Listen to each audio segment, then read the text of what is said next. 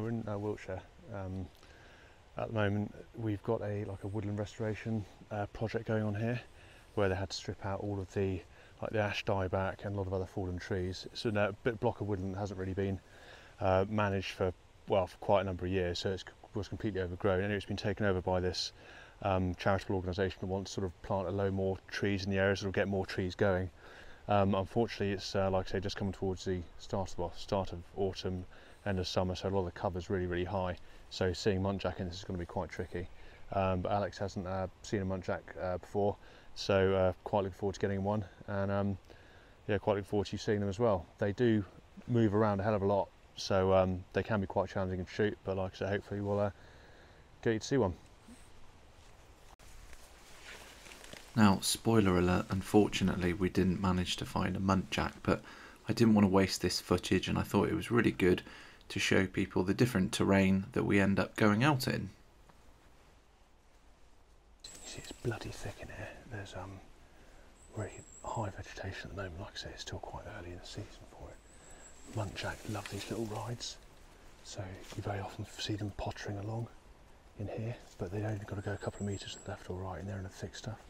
There are some little windows in the foliage around here where you can hopefully shoot from, but at the moment, just while the light's still good in the wood, we're having a little slow creep along here, and hopefully catch one.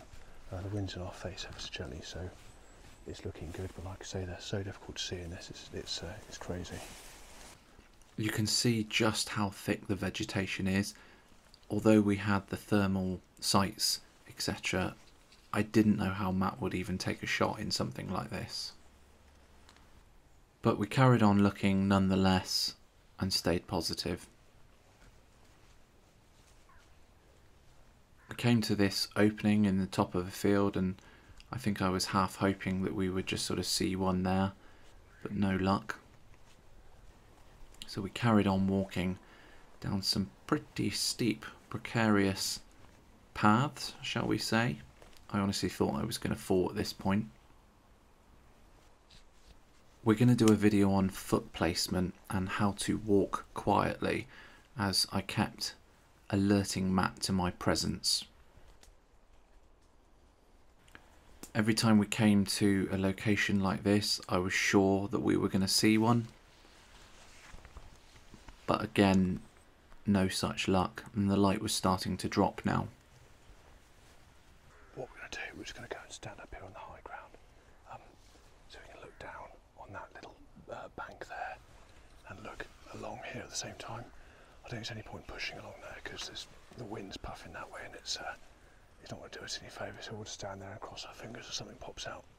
So we've split up now, and I'm going to take one end and he's going to take the other.